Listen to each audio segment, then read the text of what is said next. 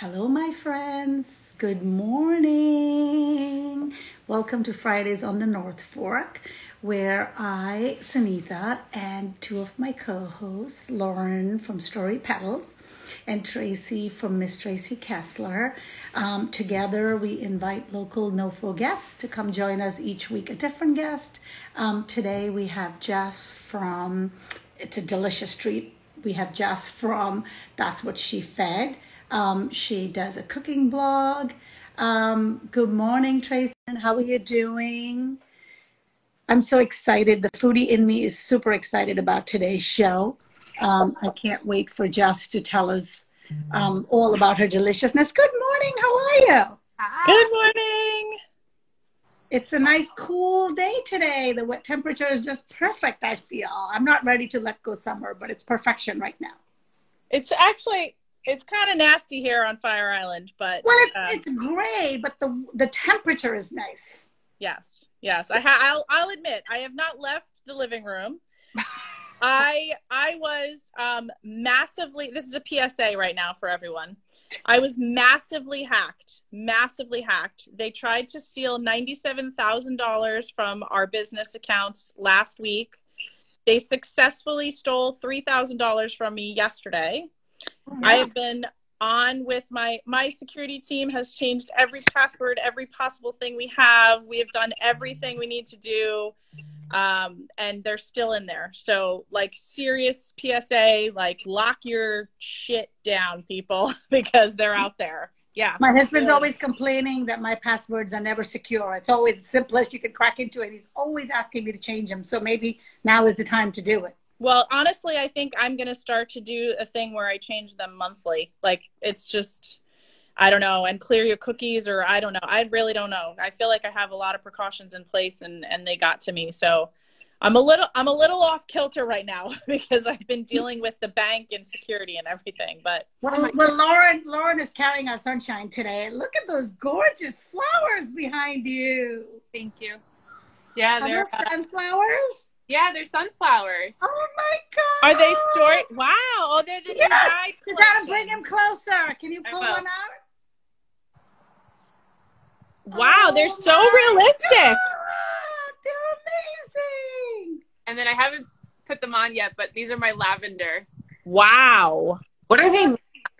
They're pages of books. They're book pages. Wow. Yeah. Tracy, I have a question. Do you think there's any special privileges as co-hosts we could get from Story Petals? I mean, I'm just thinking.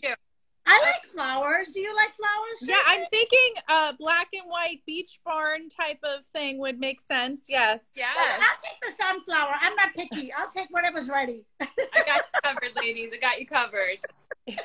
Well, good morning, Jess. Hi, Jess. How are you guys? Hi. Are you in the kitchen? You're in your amazing kitchen right now? My amazing kitchen right now. Yes, I have to say, I have been lucky enough to be there watching Jess do her magic and do her cooking. So it's really something amazing to watch. I didn't even say this to you, Jess, when I was there last time, but like, you know, a true chef when they just put their hand in the spice and they just go and like throw it on. I mean, I'm like this. I'm like, measure, make it even. Like you just know. You just do your thing. It's amazing. I don't know what I'm doing, but it's working. Well, so for our viewers, this is Jess from That's What She Fed NoFo, which is her latest endeavor. She's been on the North Fork for a long time. She's well known as a yoga instructor. She hosts a lot of sort of mindfulness retreats with another friend of hers called NoFo Retreat. But her latest endeavor is That's What She Fed NoFo, and it seems to be taking off like gangbusters. And she is feeding all of the North Fork with healthy treats delivered right to your door. So, Jess, why don't you tell us a little bit about what you're doing, how'd you got into it, how it started? I know you have like a very intense relationship with food and how it's like helped heal your family. Yeah. I don't know how far back you want me to go. Whatever you feel comfortable with. This is your stage. I mean, it's a 30-minute show, so. I'll give you the short version. Well, basically, I've always had like a strong relationship with eating healthy, probably just the way my mom brought me up. never really had junk food in the house, processed food, anything like that. Always just had to go eat like leftover chicken soup from the night before if I wanted a snack or something like that. So never really had too much experience eating a lot of junk food, which I think is a really great thing because it set me up to really have a taste for healthy food to begin with. But I've always really just loved to cook. Actually, that's a lie. I haven't always loved to cook, but somewhere along the line, I fell in love with cooking, probably because of my mother, who seems to have brought up a whole family of chefs. And I just started cooking, just for fun, really. And then once I had kids, that's when things really turned around. So my first kid would get really, really sick from every time he got a cold and anything, he would end up in the hospital. So I ended up going and I had to change his diet completely. We had to go off dairy and gluten. And I feel like I've told the story a million times, but I remember crying in the middle of the grocery store because I didn't know what I was going to feed my kid. I fed my kid like what everyone else feeds their kid, American cheese and cheese on cheese and milk. I feel you. And I didn't know, I had no clue what to do. But anyway, ended up doing it little by little. I changed his diet and I saw huge changes. I mean, he really honestly never got sick again. He started napping. His energy went up. Like so many different things changed for him. So then the same thing, you fast forward to the next kid, I kind of was like, oh, let me give him milk too. And he also got really sick. He had an anaphylactic reaction to having milk. So then again, still cooking, still experimenting, learning how to do things different.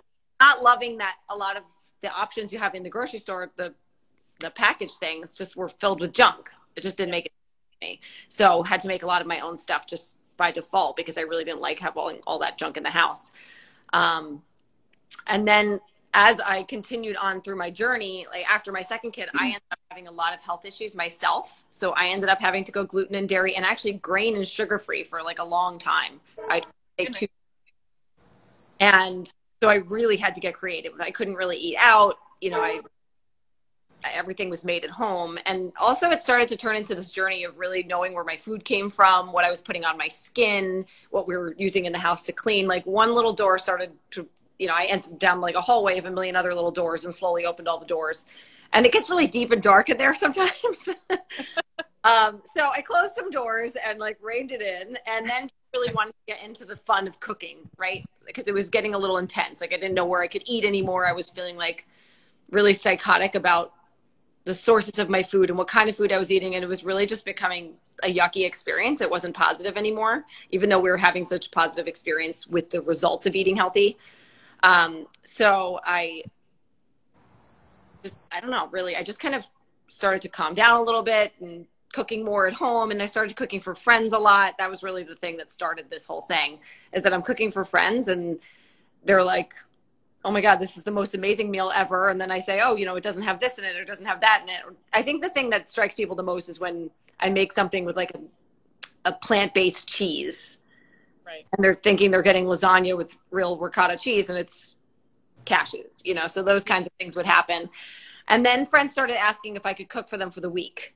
You know, you're always giving me this food, like, let me pay you. And so I ended up, two of my really good friends back in, I think it was like October of last year, asked me to just cook for them for the week. And one friend sat down with me. I still remember the ride in the car where she really helped me like write down a price list and tell me to make a business out of this. And I wasn't really sure I could do it. And it went from those two friends, I think there was a third friend that week, to like 9 the next week. And I think the following week was 29 people. I think it took 3 weeks. Oh my God. It was the craziest thing. I had no clue what I was doing, but somehow just did it. Maybe it was 4 weeks that it took that long, but within the first month, I cooked for 29 people. And I remember just thinking, I have no clue what the heck is happening. And that is the true sign of a good business, because you found a need that the community had, and then you just filled it. And that's why it took off like that. Well, everybody's hungry. So that. And I think also on the North Fork, people are already a little bit ahead of the game in that they do care about where their food is coming from, with so many local farms and stuff.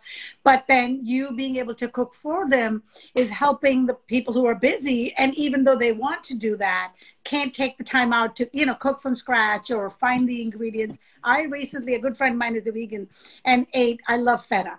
And we made a tomato basil salad, but she doesn't eat the regular feta, so she bought vegan feta. That was so good. I enjoyed it better than regular And I'm a, you know, I'm a self-proclaimed foodie. So for me, food has to be delicious. I'm okay with where it comes from as long as it tastes good. But this vegan feta was so good, I might just replace it and substitute it for every time, you know? Yeah, no, honestly, so do you guys remember that like Instagram craze with that feta bake? Do you guys remember? Yeah, I did it. Yes. So I have a client that I cooked for them last week, and he's vegan, and he asked me to do this feta bake. So I did it with the vegan cheese, and they loved it. They wanted it again. I'm about to make it in like 20 minutes. It's unbelievable. It's really. How do you like? How does the business set up? Do you have a set menu every week? Does it change every week? Like, how does it work? Well, okay, so I offer a lot of different services. I'm trying not to insert any bad jokes here.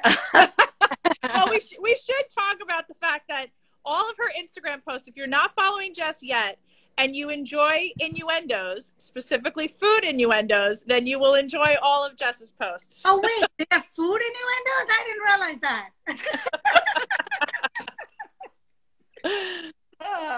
Anyway, okay, so I offer a lot of different things, but I feel like the two main things that's happening is one is on Tuesdays, you get on my mailing list. So that would be like the best way to join in on this party.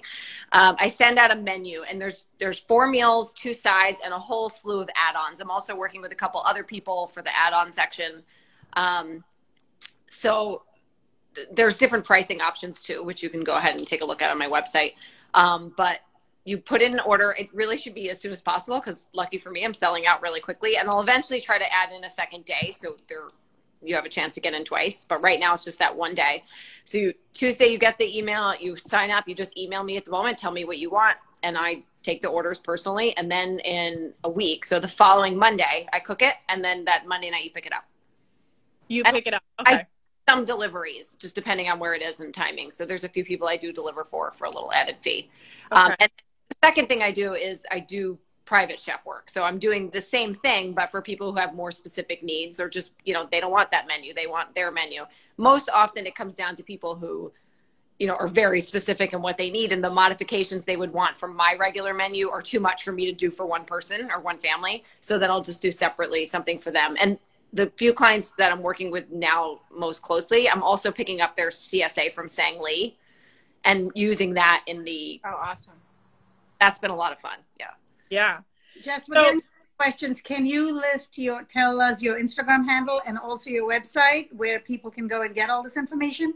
Sure. So the website is That's What She Fed, F-E-D, not said. That's What She Fed Nofo.com. And then the handle is That's What She Fed Nofo, but _ between each word. Great.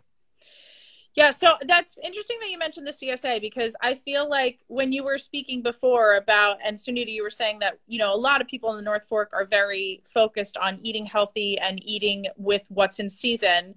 But then there's someone like me where I look at half this stuff and I'm like, what do I do with this? I have no idea what to do with this. Jess, I think you should start doing cooking classes with us too, because I want to know what the heck to do with all this stuff. I don't have no idea. There's been a huge request for that. I'm adding it to the list of things to do. There's a few things I really want to do. And that's actually top priority. I think I've had the most, other than asking to deliver to places like Brooklyn, my second biggest request is cooking classes. Yeah. I love that you're taking the CSA and cooking, because I don't know if you guys have seen that meme is, after you buy all the produce at the grocery store and you come home, you realize you're really not that person you were when you went to the grocery store. I'm always throwing it out. I mean, I eat a lot of salad, but I find there's always wilted greens in my fridge because I'm not eating them fast enough. So I love that people who want to make a commitment and buy from the CSA now have a way to use it up quickly and in a delicious way, rather than bringing it home and then throwing it out 4 days later. So I love that. That's a big part of it for me, is teach. So, I mean, the Instagram, the joke of the Instagram really is that it's just a joke, right? Like eating healthy has become such a serious, I feel like just awful topic for so many people. It's overwhelming. And you bring in these jokes and it turns out like I'm hooking people and teaching you these little things through really dirty jokes.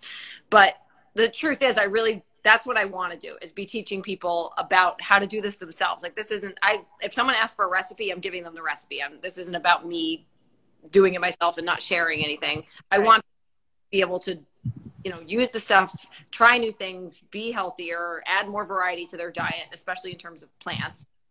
And, you know, really get in touch with your local farmer, what questions to ask, what to be looking for. All of these things are, you know, huge passion of mine and like what drives me the most. And that's what I want other people doing. Of course, I want people to eat my food, but because that's my business. But really, I just want to be bringing all the goodness back into this, because I feel like we just have this like total negative cloud over eating healthy and what that's like. It's really about making the change, right? Yeah. So I think it was in your stories yesterday that you did like a food shopping for a client. Is that something else you offer? Because I want you to we've talked about this before, but I say to Jess all the time, I walk into Whole Foods or Wild by Nature and even Trader Joe's, and I have the best of intentions, but because they're not like unlike Jess, I did grow up on processed food. I grew up on ragu. I grew up on, you know, all of that stuff. So I walk into those stores and they're brands I've never seen before. There's words I've never seen before. I know I've heard them. So I'm like, I think I should be buying this, but I don't know what it is actually. And then if I buy it, it's just going to sit there. Like Sunita said, I'm not going to use it. I don't know.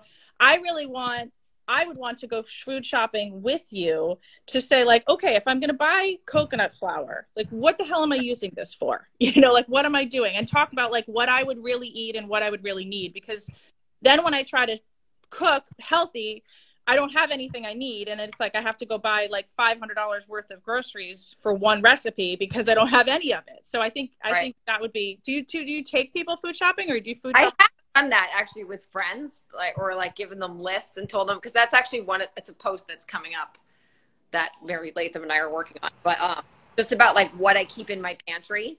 Okay. You know, so the initial stuff, but you know, there is a method to how you shop. You know, I don't know if you've heard this before, but having to shop the perimeter of the grocery store, right? Not go into those middle sections. So I make a list, and I'm really into eating healthy the way I eat. Or I don't even want to say eating healthy, because what does that mean? But I'm used to the way I eat. So I'm not tempted by like Fruit Loops in the middle of the store. So it's not a big deal for me at the moment. But like it really saves time if you're shopping the perimeter of the store, right? If you're just going to the produce section and maybe just going to like the beverage section, like the cold sections, you're really spend like a quarter of the time in the store. So that alone right there, I feel like is like just the lesson in and of itself.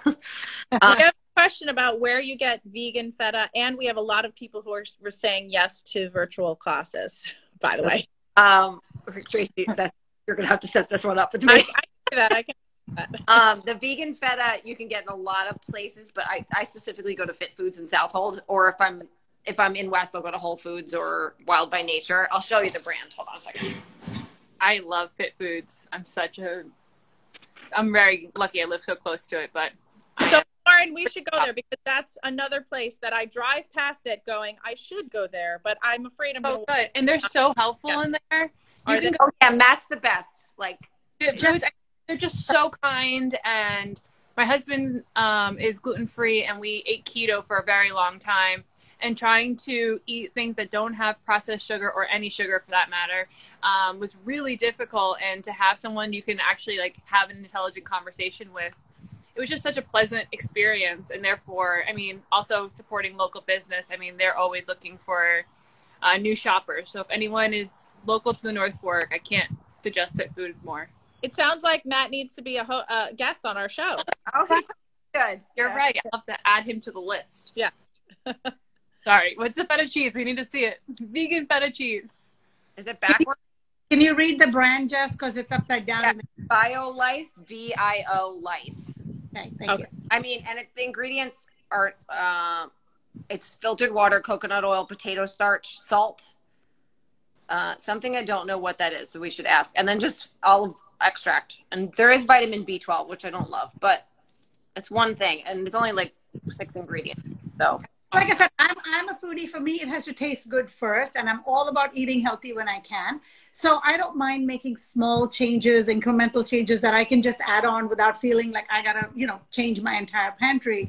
But like I said, this feta, and I've tried many other things. I think even the veganese, like the vegan mayonnaise. Oh my God, it's delicious. You can't really tell the difference, and what's in it is so much better for you than what's in some of the other stuff. Even though it sounds strange, but at least everything what you read out is plant-based instead of, And especially if you can't tolerate dairy, then it even compounds the problem. It's one thing to do it as a choice, but it's also another thing when your body can't tolerate it.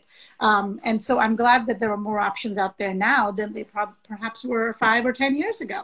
I do talk about that though, because even then I didn't read the ingredients on this. And there's 2 things in it. One, I don't know. And, you have to be really careful because we can especially that's what I found out initially is that gluten-free we think is healthy. It's not actually. Gluten-free is probably more junk food than ever if you get packaged stuff. So yeah. I want to clarify when I say that I'm gluten-free, it's really that I'm just eating foods. Well, I'm actually not gluten-free anymore, but the foods that I cook are all gluten-free, and it's really just eating things it's not things that are substituted for. It's just whole foods that don't have any added ingredients. So that's huge. Somebody asked about is vegan mayo primal? I don't know what that means. Primal Kitchen is vegan mayo. It has eggs. Yeah. Okay. Also, making mayo, I'm not a cook. Before I met my husband, people would literally come over to my house and bring olive oil. I do not cook. So meeting Jeff, a game changer. But making mayo is not hard. Actual mayo is just so easy. So there are things that we can be doing on very very basic level that you can make a change to that diet that just really makes a difference. Yeah, that's a big thing for me. Milk, and people jaw drop at that, but it's really the easiest thing in the world, and it has nothing in it but almonds and water. And if you pick up a bottle of almond milk at the grocery store, there's 10 other ingredients that are not almonds or water. Right. Interesting. Yeah. I think that should be another class. I'm going to make a whole curriculum for you, Jess. So another class should be those kind of basic, those kind of basic things, learning how to make things that are very simple that we're buying that we don't need to buy, because I just feel so overwhelmed by all of it. Again, I'm give me a box of rice-a-roni because I don't know what else to do. So I need someone to teach me. Because going into momhood, it's definitely, yes, Betty loves to stir anything. So yeah, I think it's just a really great way to introduce it to your kids really early. Not saying we do it all the time, because if you walk into my house, I have mac and cheese. But it is a great way to try to build that foundation really early when you can. I have a Vitamix, and I need to know how to use it for something other than smoothies, basically. What is have you discovered that yet, Tracy? Oh my God, the best dessert. Which one? Cashew cream. Just take cashews in the Vitamix, because that's what you need the Vitamix for. I know. I only use my Vitamix for smoothies, and I know there's so many other amazing things I could be doing with it. Well, on my bucket list is soup, so maybe you could teach me to make some soups this summer. 100 recipes for cashew cream, but my simplest is just soak the raw cashew nuts for 30 minutes in water, drain out the water, put in the Vitamix, add a little bit of water to puree it, and just creamy and smooth. Put it on top of berries. You can even make it savory. I have to give a shout out to my friend Sabine, who's a dietitian that's always, she's a nutrition dietitian. She's always trying to incorporate good stuff. But the cashew cream with maybe a little bit of honey, or I think she used maple syrup on top of berries or on top of anything. It's so delicious. I can't get enough of it. Jess, I think we've got 10 new customers on here who want to learn from you. So I love it. So actually, we're getting to the end of the session, our session together. I feel like I'm a therapist. It's the end of our session. It really has been therapeutic. But we want to go through what the fabulous pieces about living on the North Fork are. So Jess, favorites. I'm gonna start hard. Favorite restaurant. I didn't want you to ask that first. I know. I knew it was gonna be a hard one. Just rip the Band-Aid off, babe. Okay. 2 that come to mind. I'm always in love with First and South. Yeah. I just love it. And then recently I'm really obsessed with Barrow. Yes. And you have to get their mushroom and mung bean burger. And also, I don't know if they're going to get mad at me for changing this up, but get it on the sourdough bread. Oh, okay. But that's my favorite thing. So those 2 places are off the top of my head, but there's so many other ones. I could go down the list forever. I think those are the 2 that get voted each week. I think. Oh, really? Oh, yeah. First and South, we mention Sarah every week, and she hasn't been a guest yet. So we're on it. Yeah. Yeah, she's been support for me. Yeah. Yeah, she's awesome. But then also Barrow House is just a favorite of ours. Their cauliflower soup is unbelievable. Unbelievable. Well, I would have it every day. chickpea curry is unbelievable. So on everything they make. Oh yeah, it's so good. Okay, so Jess, in true what she fed fashion, when you strip down to your bikini, are you watching a sunrise or a sunset? She's been preparing that question all week for you. Oh my God. I guess I'm gonna say sunset. I'm gonna say sunset. And do you have any tips on where you go to watch it? I'm not telling you. The sound. Yes. Yeah.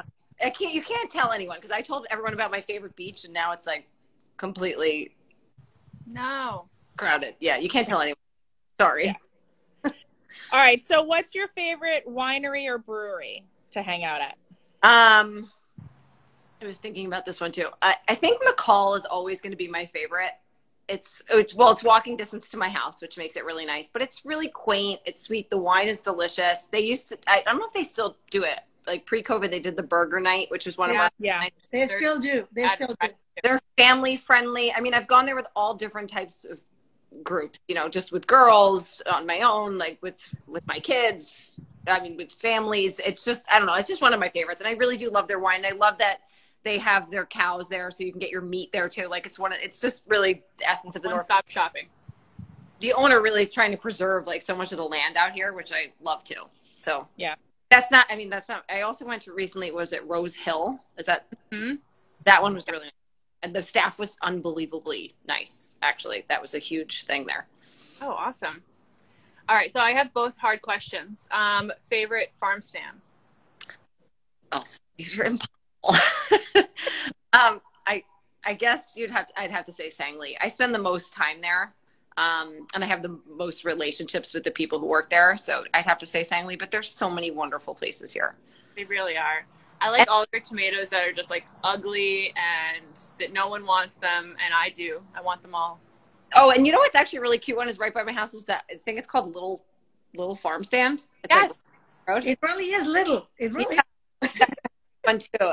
You know, I also want to say that, you know, Sangli is certified organic, but there's so many farms out here that are growing organic food and they just don't have the certification. So make sure to ask the farmer or ask the person at the stand if you're interested in that, like if you don't want the pesticides. And people will be really honest. I went to a farm stand once and said, do you spray this? And they were like, oh, hell yeah, we spray that. So I have a huge allergy to pesticides. So I had to be really, really careful. I thought I was actually allergic to some fruit for a while, and I was specifically not eating certain nightshade vegetables and fruit. It's really just pesticides that are in the ground that just don't. I was at Krupski last week, and to your point, Jess, they everything that's not sprayed, they have a sign on saying this hasn't been sprayed, so you could get, you know, both options. Yeah. Right. So it is important to sort of just look and pay attention, because I know the certification process is very complicated, but a lot of them are still following the practices, even though they may not be certified. So I'm glad you brought attention to that. Oh, speaking of Krupski, real quick, sorry. I know Rachel just posted a video of how she makes one of her squashes. Yes. I don't want to say the wrong one, but I think it was the acorn squash. That was really interesting. It was something I would not have thought to do. And I also get gifted squashes, and I shellac them. Yeah. Yeah. With that olive oil you got gifted. Yes, don't go bad. Somebody said Surrey Lane is also certified organic. Yeah, I saw that. Yeah. That's great. Yeah. So, all right. So as we get to the close here, tell us in a few sentences, which we know is hard, why you love being a part of and living on the North Fork. I think this is it. It's the community.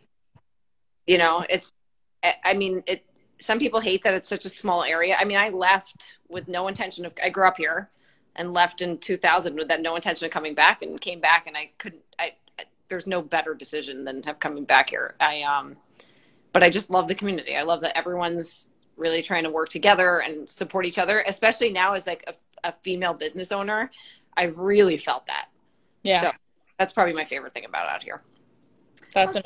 Yes, we could keep talking to you for an hour, and I have no doubt that we are going to have you back on, because we have so much more to talk about. So come back when we're doing these virtual classes. I guess, Tracy, you have work to do. Apparently we're doing them. Yes. And I think we're also going to be doing a female business networking group. I feel like that's brewing. Yeah. That's been for a while. Yeah. Weekend coming up ahead. I guess there's a Maritime Festival in Greenport. I'm sure we'll bump into a lot of locals. I don't know if you guys are planning to go. I think the weather's supposed to be for the beautiful, pretty beautiful. I am going to be at, I know we did the live last week from there at the Landcraft Garden Foundation. Yes. Slow Food is having a walk-in wine event. So if you want to join, you can still That's tomorrow, right? That's tomorrow at Landcraft Garden Foundation, which is in Mattituck. And if you can't make it to the event, still check out Landcraft Garden Foundation, because it's like going to the New York Botanical Garden, but not having to drive all that way and just being local. So definitely check. I'm going to do a shameless plug too. We just announced at a North Fork Affair that we are doing our photo fall session again this year. So Sunday, October 2nd, and Saturday, October 24th. I might have messed up the Saturday, Sundays, but 2nd and 24th at Krupski Farms. We have limited spots, so if you want to join, you can DM me or you can email me at Tracy at a North Fork Affair. We've already got people signed up. We have return people from last year, so they obviously love their photos. So come join us. Speaking of plugs, Lauren, I want to hear about your hand dyed flowers. I mean, tie dye. Yeah. The reason I kept walking away is because the bees think my flowers are real. No way. Yeah. It was like a swarm. I was trying to act cool, and I was like, "This is so not okay." Those ones are stunning. I mean, thank you so much, ladies. I'm really excited, and probably later today, most likely tomorrow. But we're launching our website as well, so I will definitely post. Yay, congrats. Thank you so much. It's harder than building flowers. Yes. Well, tag us in your announcement and we'll all share it. I definitely will. Thank you so much. But yeah, I'm really excited, and I'll be posting a lot more with a lot of the new flowers that we're making, and custom orders are coming in. So I'm really excited. Perfect. Yeah. Well, thank you, Jess, so much for being on. I know you have to get cooking, so we appreciate your time. I hope I'll see you guys. Yes. Love you. Bye. Bye.